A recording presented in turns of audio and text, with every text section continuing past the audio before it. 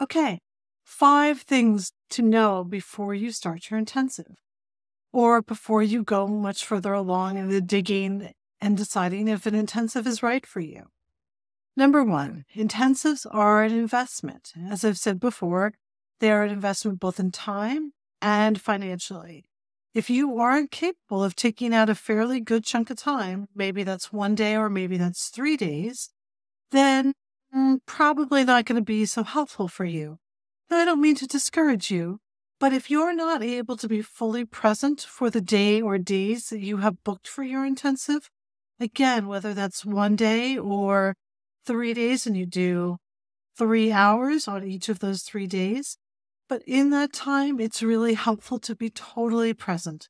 Otherwise, you're going to be really distracted and doing a little bit of spinning your wheels.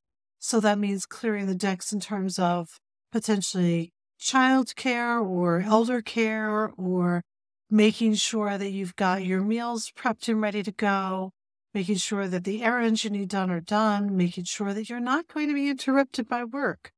Boundaries might be one of the things that we work on, and it's really important during our time that you are present for our time. So that also goes again for the financial piece, because it's also an investment not only of time, but the financial piece. So making sure that when you decide to make that investment, that it feels financially right for you.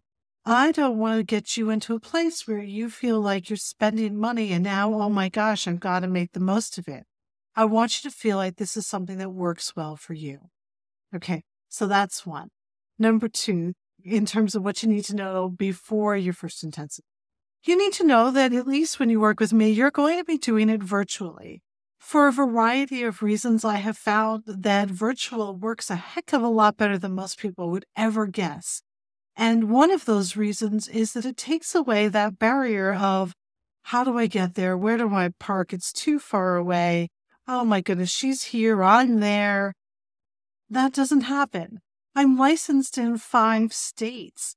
And if you are living in Florida or Vermont or Maine and you still want to do an intensive with me, it's easy peasy. We set aside the time, we sit down in our comfortable settings, and we work together. Okay? So that piece gets taken away and it makes it, again, easy peasy. Another thing to know is that intensives are going to ask you to do work in advance and obviously while you're with us. And then when you're done, we're going to ask you to get involved and to do some pieces so that you can really begin to synthesize the information and synthesize the skills into a format that works for you. And at least when you work with me, we'll have a follow-up session to make sure that you feel like you're on a good and right path. Another thing to know, so number 4, intensives are not meant to be a replacement for or an audition for a new therapist. Oftentimes I work in adjunct with your regular therapist, with your regular weekly therapist.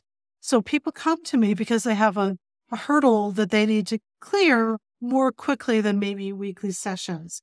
Maybe you feel like you need weekly sessions for the support, but that hurdle feels like it needs to be dealt with sooner rather than later. Or maybe it's a topic that your therapist is not as skilled in as maybe I am. Honestly, if I weren't skilled in a topic, I wouldn't be working with you. But not all therapists are skilled in all topics, nor, by the way, should we be. So if there is something that your therapist doesn't feel comfortable in, and I do, I'm more than happy to talk to you about how we can make that work. And number 5, intensives are here for you. I know they seem perhaps new or they seem a little bit odd or different, but I promise they're really helpful. They're really good. There's a beginning body of research that tells us that, not just from work around intensives for couples or trauma, but for a lot of topics. Again, part of that magic comes because we're sitting together for a longer period of time to work something through. I hope that's helpful to you. If you have questions or if you're interested in exploring an intensive with me, I'm Lisa Curtis. I'm a licensed clinical social worker and credentialed alcohol and substance abuse counselor.